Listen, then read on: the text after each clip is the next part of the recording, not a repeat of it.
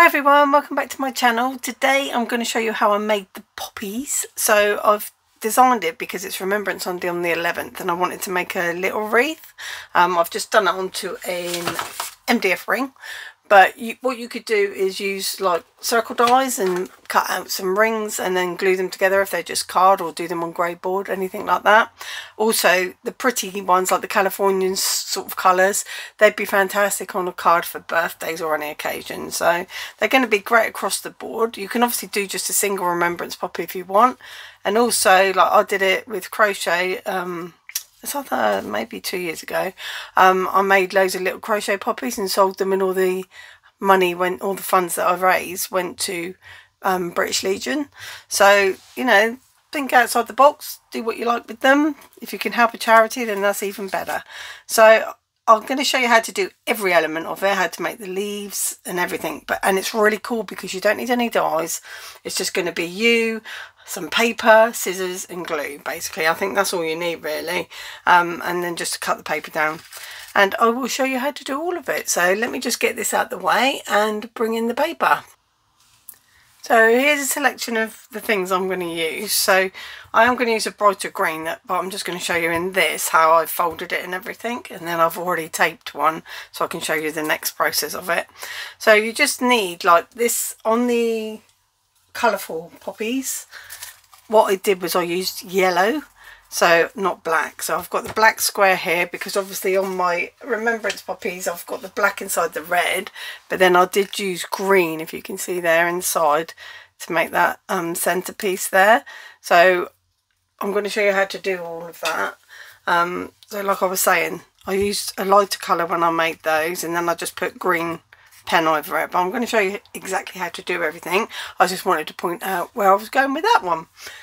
So I'm just going to zoom in, I think, on this red card and just show you how we do that to start with. So I'll just do that now. So this is going to be the poppy, and all you need is a 4" by 3" piece of paper to make the whole poppy. That's all you need. About 10 by 7 centimetres. All you're going to do is take the longer side and then just fold up to it. So just get it folded up to the top like that. Make sure that crease is nice. And then fold it in half again. So you've literally just folded it in 4.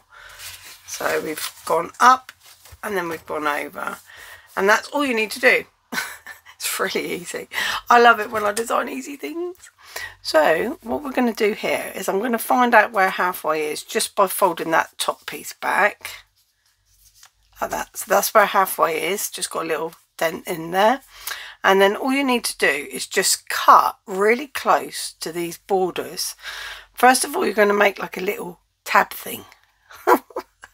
My descriptions are so brilliant. So you're just going to cut upwards, and then you're going to come around and aim for the outside edge.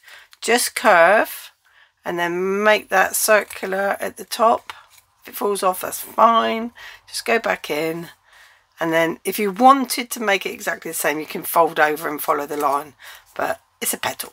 No, you know, it doesn't matter. If you want to, you can. But all of mine, I didn't. That slid. So the top one is loose to the bottom one. So just make sure you hold them. I wasn't. And then just come around. Back down to where you were. And you can trim it after. And it looks like a tree, like you've made a kind of tree. So you can, if you've got any bits like that where it's a sharp point, you can just take it off if you think. So it's quite a rectangular curve, you know, it's quite a rectangle shape. And then you've got 2 pieces. So this is your poppy flower. Just move these little bits out of the way, and then you're just going to open those up like so. And then this one like so. And then you just glue them together. Now, before you glue them together, I like to curve them. So just, if you've got a pattern on your paper or pearlescent, this is slightly pearlescent, I'd say, but the other papers aren't. Just use your scissors and you can see how it curves. Just like when you do curling ribbon, paper ribbon for Christmas presents. So just curve it each side like that. That's all you need to do. So just pick this one up. Curve this one, and again the other side, And then we just take our glue. Where have you gone, glue? Here you are. Take our glue. Because it's good to do like one thing at a time. Because if you put it all to the side, then you're leaving it to dry. So that's really good. So just going to pop that on top of there. And like I say, put it to the side and let it dry. That's it. And then what we'll do is we'll take our little black piece, I think, next. So this is the stamens. Now all you're going to do, this is a 1 1/4 inch square. Let me just get my ruler, which is about 3 centimetres, 3.5 centimetres square. Doesn't really matter, to be honest. And then because it's a square, you're just going to use it to make a sort of circle. So you're starting on the edge and you're just going to curve every corner. Take a little bit of the edge off, curve the corner, a little bit of the edge off, curve the corner, and then back to where you started, like that. So you can see that is not a perfect circle, but it doesn't matter. So that's easy enough, isn't it? And then we're just going to cut a line into the centre, put a little bit of glue in like a triangular segment of the circle. Just move that bit out of the way, and then do that. And then I'm going to fold that up to make like a cone, like that. And then again, I'm just going to let that one dry. I'm being patient. Look at me. Got it today. Being patient. So now we'll go on to the centerpiece of it. I don't know what it's called. I should have looked it up, shouldn't I? It looks like the poppy seed shape. So this is either 16 centimetres roughly. I think that is 16 centimetres. In inches, that's going to be, need a bigger ruler. 6 1/4. But again, it doesn't matter. You've just got to make sure you're folding this as many times as I do. So we're going to fold it in half, and then we're going to fold it in half again. And then these can be folded back to the middle. The outside edges back into the middle. So what you've got is 4. So you fold it in half, and then you've got 3 more score lines in there. And then you're going to make all those in half as well. So that's up to you how you do that. I'll just fold all of mine into there. You want it to be, you know, pretty accurate, because you're going to need this to fall right.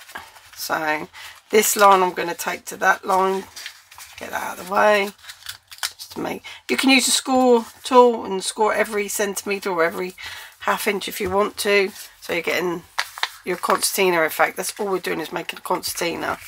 And if you've got thin paper, you can just fold again. You know, when we folded it in 2 and then in 4, you could fold it again. That score line needs to be reinforced a little bit so I can see it a little bit better. I'm going to come over, fold to there, and then there's one more to do, which is that one. So I'll just pick all of that up because it's easier, and fold it to that score line there, like that. Okay, so you've got all of your score lines in. Open it back up somehow. There we go. So all of the score lines are in there. Now we've just got to make a concertina, so it's just backwards and forwards. So backwards and forwards like this. Really simple to do. Because it's paper, it's quite easy to, the score lines that are going the wrong way, it's easy for them to fall in and go the right way. So you don't have to worry too much about that either. So just going to pop that down. Make sure they're all fairly level. If not, you can give them a little squash. And give them got a lovely fan for the hot weather, or you've got your concertina. So the only important thing is, you see here we've got these bits are facing towards this way. Okay, now when you lay it down, you want them to touch the edges, to touch the surface, not be up that way. So you don't want to have it that way and lay it down. You want to have it that way and lay it down. Open it back up. And then we're going to add tape to every other, I haven't got the tape, bear with me, tape retrieved. So not the first one, but that one, and every other one all the way up. Now you're probably not going to have to be able to see this very well, so I'm just going to go on to the brighter green that I use for my poppies. And it is that bright, it just doesn't show inside of the poppy. Sorry about that noise, that was me tucking my chair in. So you can see every other, we've got that, so it was led that way. So not the first one, but all of the others. So all the ones that have gone down towards the left, I've put tape on. And then we're going to take the tape off, each one, like this, and then fold it over. So all I've done is that, just joined it together like that. So when we lay that down, I've tucked it around the back. Again, we're just going to pull that one over. Now why I've made it so big, like you could have it as a whole length, it doesn't matter, and do a lot in one, but you're going to cut these down obviously to only about 1/2 inch to 1 centimetre high. But what you're doing is you're not having to do all these concertinas over and over again, because it's all there just for you ready to cut bits off, like centimetre segments off. You've only got to do this one time then for all of the poppies. So again, all of them, and you don't do the last one. So all of them except the last one, you leave the tape on it for a minute. Okay, so you can see there you've got all of your folds in, so you've got less folds now. They've all come down in size. And then what we're going to do with that, there's a bit of tape sticking on there, it's really annoying me. So just bear with me. We've got it like that. Now what's going to happen is this, it's going to come around and glue to that one, and then what you've got is 8 pieces. Okay, so you can see where I'm going with this. I am going to cut it down and I am going to do other things to it. Now just to keep the centre together, you see how it can splay apart because I've only put tape. Now if you wanted to put solid glue all the way through, then you could. I've just put finger lift tape, so my finger lift tape only catches in certain places. So what I do is I'll squash it all together and I put some glue along that centerpiece like that. Just rub it all in. It is a lot, but that's fine. And then I'm going to take this last piece off. Oh, come along. Take the last piece off and then join those two together. So I want to make sure that I get them in nicely together. I might splay those out like that. So I've got it all even, and then I can just go in and make them come together like that. And then what I like to do, not that, I like to just put my finger into each segment. So I'm just pulling them over, just get the glue going into all of the little segments. There's one there stuck together. What you might find is if you've got tape hanging out the edge, that I obviously have, is that the tape starts sticking. So now when you open it up, there's not a big gaping hole in the middle of it all, and you can push it in together. So now it's all like a nice solid little stack like that. And you will splay it all out. You're going to fold it up to cut it anyway, but that's how I did that section. Okay, so that's, I'll just leave that to dry for a minute as well. I've got that little coney piece, and the other thing is a 2-inch strip, or what's 2 inches, about 5 centimeters, 2-inch strip of green, and it can be full length. You want it to be about 7 or 8 centimeters, which is, I wish I knew all these things off the top of my head. Oh, do you know, I'm sure I did once upon a time. So 2 inches is about 5 centimetres. Should have known that. It's obvious. So I folded it in half, and then I'm going to fold it back. So I'm going to be able to get 4 leaves out of one piece of paper, one 2-inch strip of A4. I can get 4 leaves. So we've got that like that, and then you can fold it in half. Like that. Okay, so I find that with your scissors, because this has to be folded in half when you cut it, I think it's a little bit too thick, even though it's only fine paper. So I like to cut this paper now in half and just do 2 leaves at a time. I think it's just a little bit better, a little bit easier to cut. So I was playing around and drawing leaves, etc. Let me see if I've got a bit of paper. be a scrap card. So I was just like drawing leaves. Now when you only need to do half of it as well. So if you're going to start down here like this, and then all you need to do is go up like that, and then just come in to make the next one a little bit smaller, and then just have a little bit like that going off like that, and then you've got, when it opens up, it'll be a poppy leaf.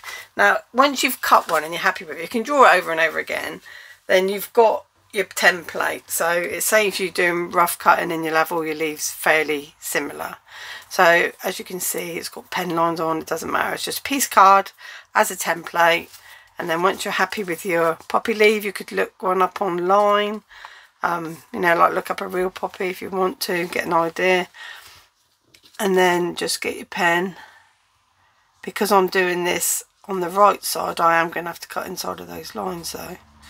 So if you just do it freehand, which is what I did initially, and then I thought it might look better if they're all, oops, similar. See, that might be similar, but I'm not that bothered. I don't need to do that anyway, because I know that it's going to need a little bit of a stem.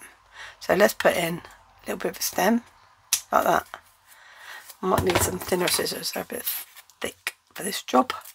And then you're just going to follow the lines that you've drawn along, and you know, if you haven't got enough wiggles on it, put some more wiggles in there. Go up, you can wiggle it, do a little lump in it,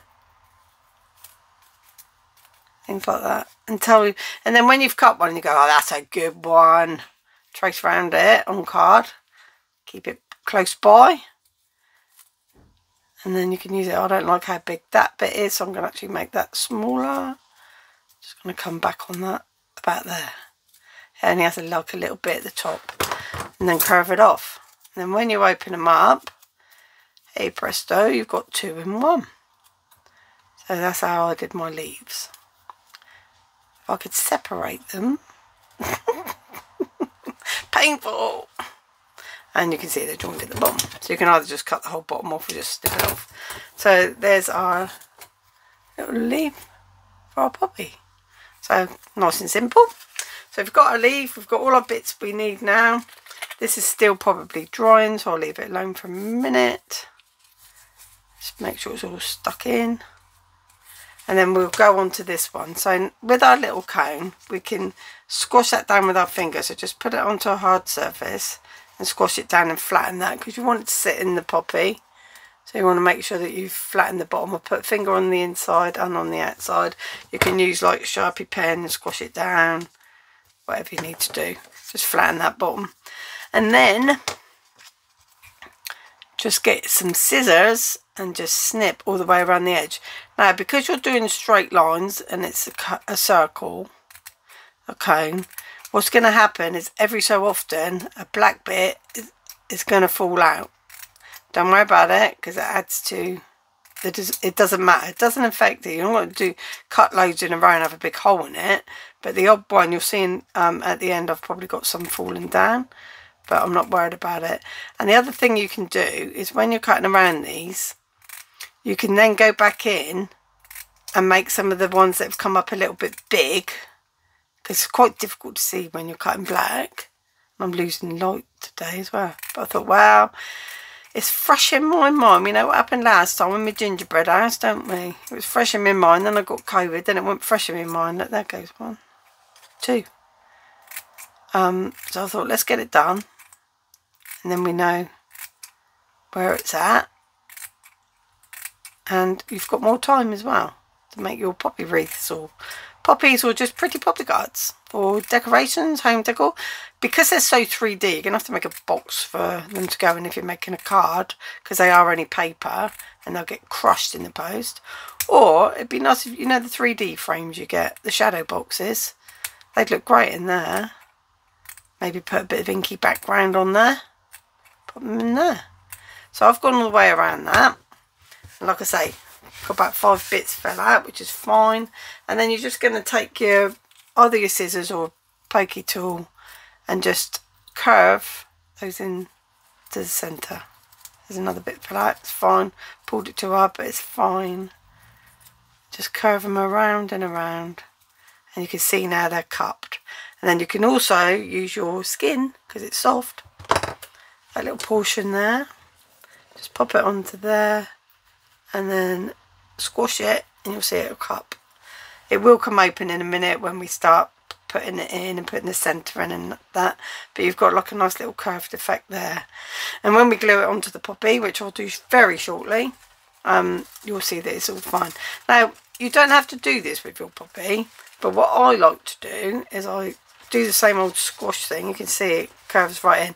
I don't really like the look of it like that. You could leave it like that. What I like to do is just tuck one side in, so you can see that's gone behind the back, behind the back, behind the back, so just all the way around like that.